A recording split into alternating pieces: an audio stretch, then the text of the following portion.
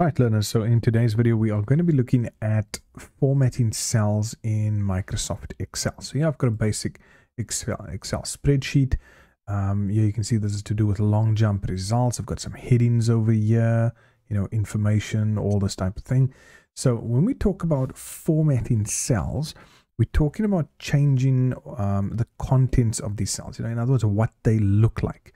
So if I go over here to this particular heading and I go to my home tab, you can see all of these items under the font category, things like making it bold, italic, underline. I can change the background color of that particular cell. I can change the text color. I can increase the size of the text in that cell, and I can decrease the size of the text in that cell. I can also change the font itself, and obviously the font size over here. Then next to that, I've got my alignment tab, and this allows me to change or modify the alignment of the text within a particular cell. I can also over here change the direction. Okay, you can see I can make it vertical, rotate it up. I can just make sure that everything fits in over there.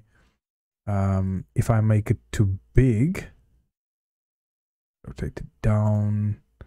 Okay, so you have a number of options there. I've got my wrap text option here, which will basically fit everything that I've got into the cell in that one cell.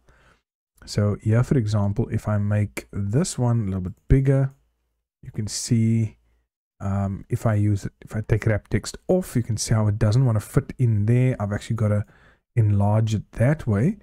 However, if I click on wrap text, it makes sure that everything fits into that one cell. Okay, it means it doesn't let it go over, in terms of width. Okay, so these are all my options that I have just for basic formatting when it comes to these. Another one that they always ask is merge and center.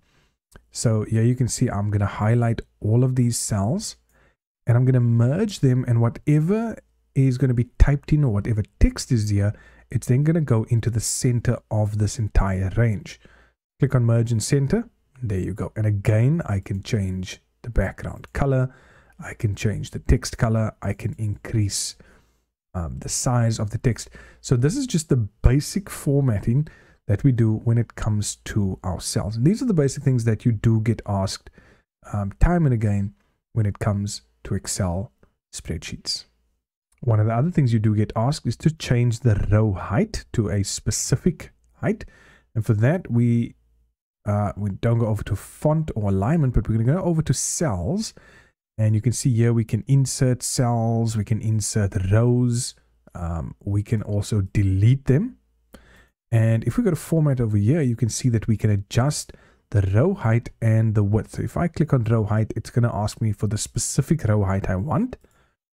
If I click on width, it's going to ask me for the specific column width that I want over here as well.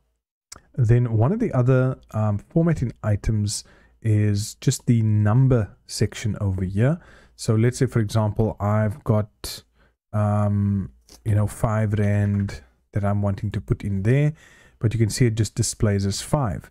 If I go over here, I can change that and I can say, well, I want it to display as currency. So I'm formatting the contents of that cell to display not just as a number, but as currency.